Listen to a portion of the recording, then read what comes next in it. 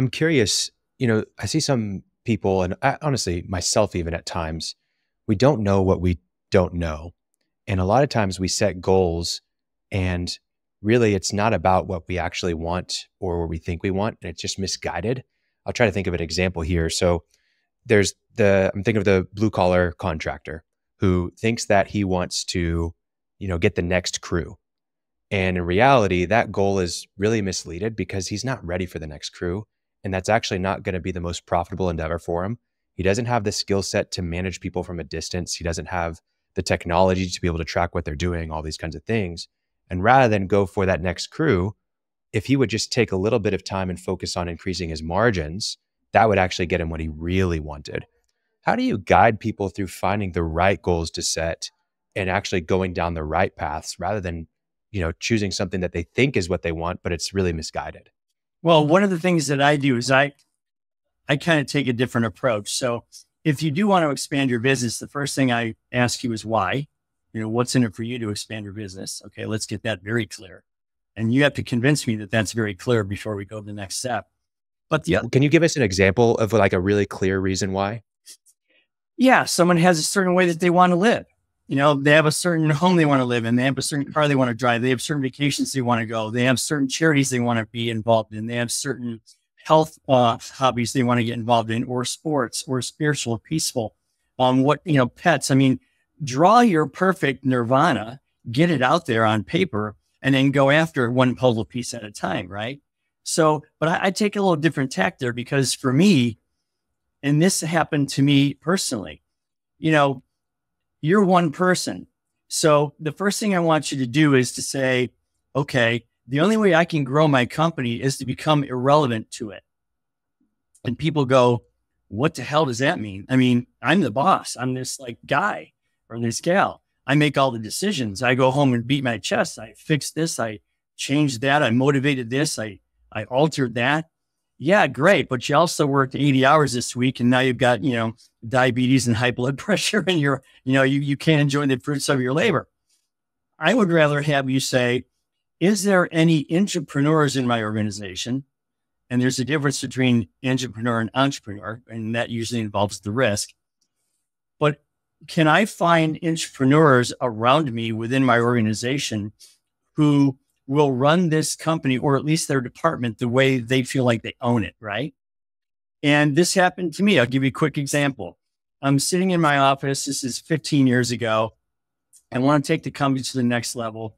I had people come into my office, about 10 of them that I thought were pretty good candidates. And I said, here's a piece of paper and a pencil.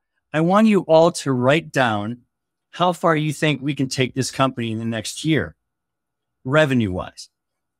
Now, wouldn't you know it that every one of those people put down $2 or $3 million higher in revenue than I did on my piece of paper?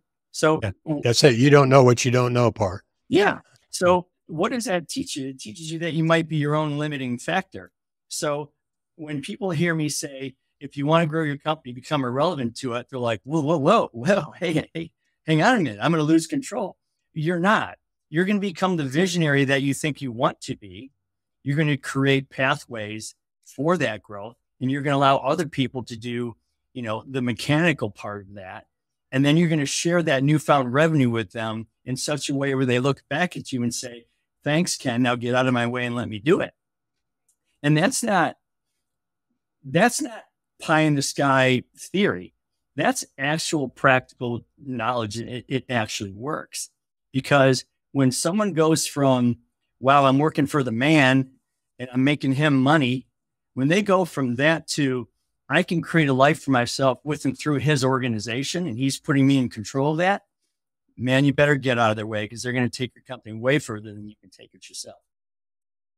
I think that's such an interesting thing. And I think a lot of employers, contractors, small business owners don't think about their team in that respect.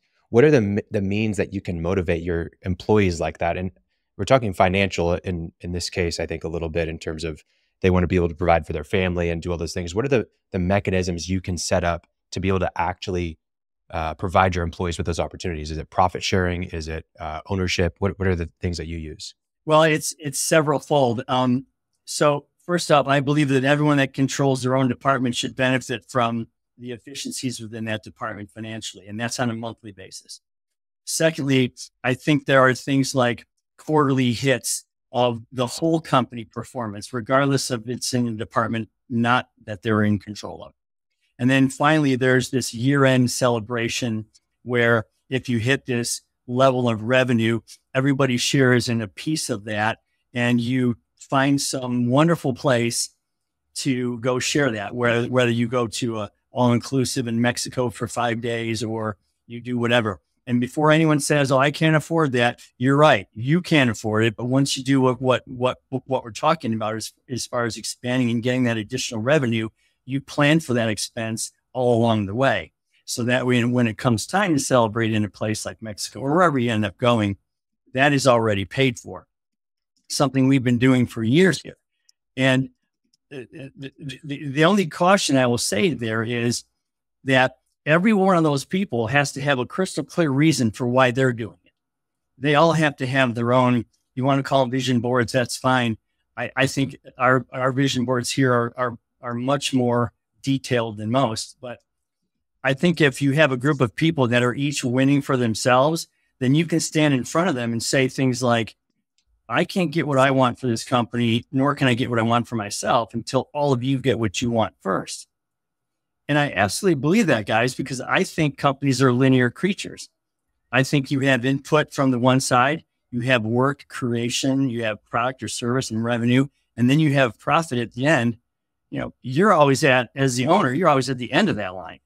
So why wouldn't you want everybody in front of you winning like crazy for themselves in a very selfish way for them? Because you're going to win in the end almost every time when that happens.